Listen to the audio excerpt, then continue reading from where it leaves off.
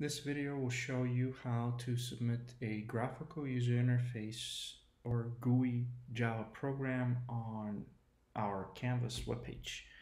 So I have an example program which I can open in a text editor, and that sample program I'm going to compile and run from the command line.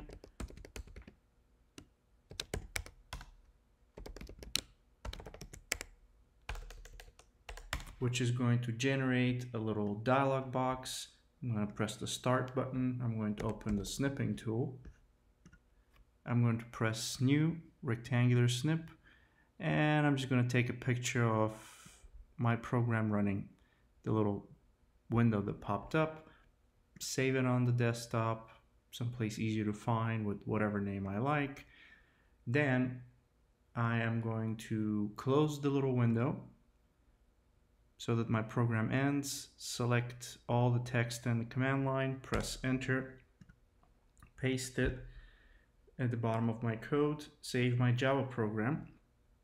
Now I'm ready to submit. I'm going to go to week 1, which has one such assignment, chapter 1.3, which requires you to submit a graphical user interface program. We're going to click the submit button, browse, upload the example program, and then we're also going to upload the screenshot, the picture that we just took, and submit both assignments.